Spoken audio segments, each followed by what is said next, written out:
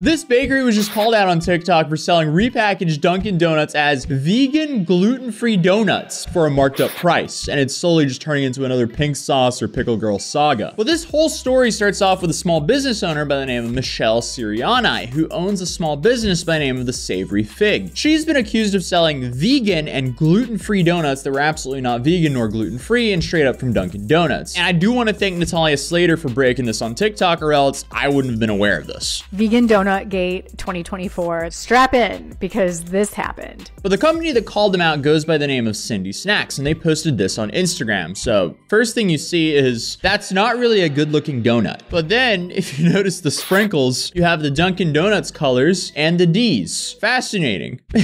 And that's a whole nother can of worms we're gonna get into, as the post reads, on February 23rd, the owner of Savory Fig dropped off the baked goods we ordered from her, including her donuts. In the middle of the boxes, there was a donut pictured on the first slide. I, John, immediately became concerned as to why this one donut was decorated differently than all the others and in such a strikingly similar way to a recognizable chain. I pulled all the items delivered out on our racks and stored them in the back out of precaution until I confirmed what was or what wasn't happening here. As seen in the screenshots on slide 2, I raised my concerns respectfully, hoping a simple explanation with confirming evidence would clear this up. And here he writes, "Hey, I in no mean to insult you or question your products, but this donut in the box with the strawberry frosting, these are definitely Little D sprinkles, ones Dunkin' Donuts uses, even the same colors as the Dunkin' logo. If these are Dunkin' Donuts, the ingredients could kill somebody, as we have so many people with severe dairy allergies that shop here. I'm concerned with the donuts this week and I'm nervous to pull them out. I will keep this conversation between us, but please tell me the truth. I don't want to kill anyone with a severe allergy." Okay, very fair. Good on that business owner for actually looking out for his customers. So what did she reply? "These are definitely not Dunkin' Donuts. If you don't want to put them out, don't, but they are not Dunkin' Donuts. I don't mean to insult you, and I hope I didn't, but you have to understand the concern. Can you show me the sprinkle container you have that had the D's? I just don't understand why that would be something you would have or put on one donut. I could send you a picture later. I made a bunch of donuts for someone's birthday." Okay, I'm really not trying to insult you, and I really don't believe you would do that. I'm just really off put by these sprinkles, as I've seen these at Dunkin' before. I would never do that. I don't think you would. It was just a weird thing to see, and I felt it's my responsibility as a business owner to ask. I appreciate you for being willing to calm my nerves by sharing the picture of them. I can't right now. I'm not home. If you don't want to put them out, I get it, but I would never do that. The day's over now, so no worries. If you can tomorrow before we open, that would make me feel a lot better about this. Thanks, Michelle. Okay. She then sends an Amazon link with some letter sprinkles with the message, "Hi, John. I'm still out in Montauk visiting my boyfriend. I won't be back until this afternoon. These are the sprinkles that I bought for the kid's birthday party. Thank you for the picture, but this doesn't quell my fears. Do you happen to have a picture of the custom order? I'm sorry for asking, but I'm not seeing orange or pink D's in that container. I'm very concerned." And apparently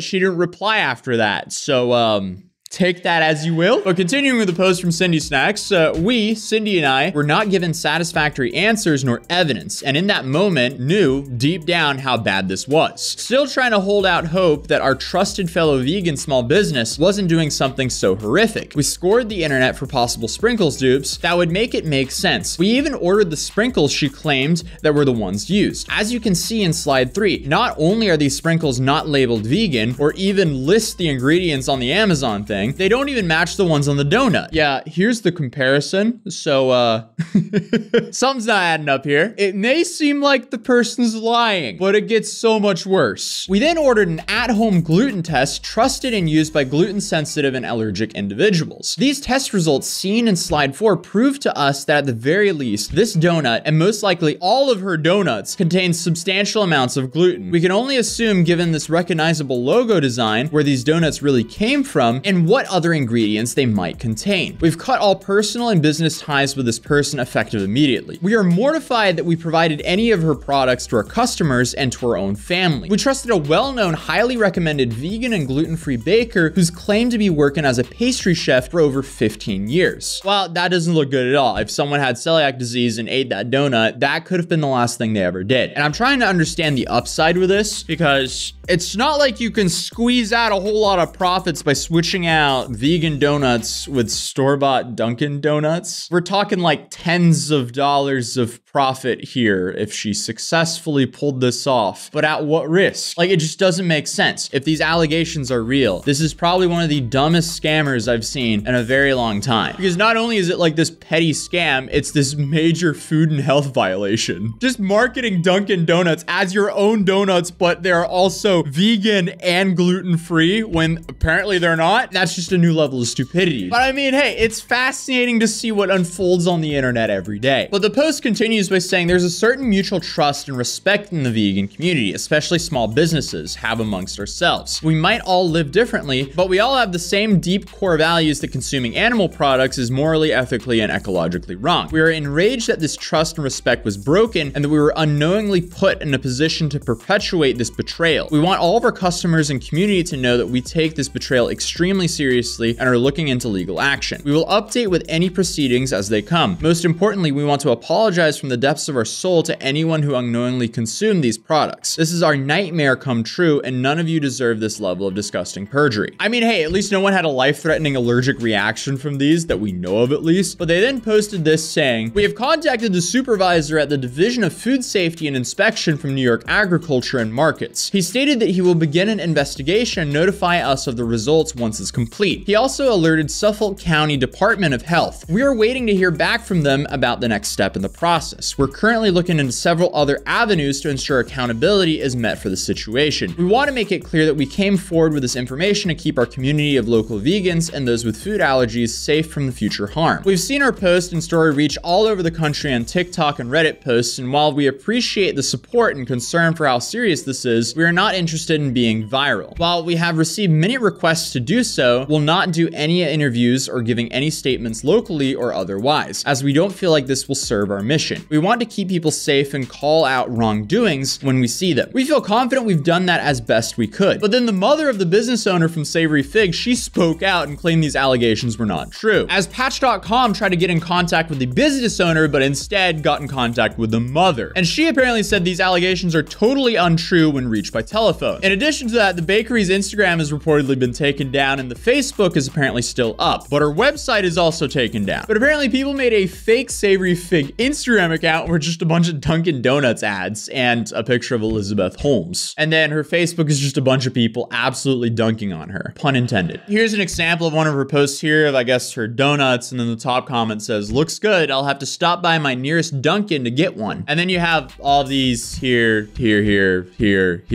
and so many more. At least the internet community is making this entertaining. And if you don't want this to happen to you, don't scam people. But the business owner also apparently came out and said that these allegations are not true. But now the supplier, Long Island-based Savory Fig, says the Instagram post is not true. The owner of the business, Michelle Sirianni, would not agree to an on-camera interview, but she did say her donuts are in fact vegan and gluten-free. We went to Cindy Snacks to see if they'd speak with us. The Savory Fig did say that the store's Instagram post was not true, but the person behind the counter would not comment. And after we left, this no soliciting sign was placed on the door. Oh, okay. Well, the plot thickens. So for now, I guess we have to wait and see what happens. Hopefully, the original business owner comes out and just grandstands this, like in front of everyone, like she has a full press conference. That would be absolutely amazing. She just comes out of left field with like a story that she had to sneak in one Dunkin' Donut to see if the bakeries that were buying from her do their own quality control. I feel like that's not even that far-fetched when you're already sending fake sprinkles that clearly do not match up with the original donuts. But it's definitely safe to say there's some questions that need to be answered here, but at least she's not being sued by $1 billion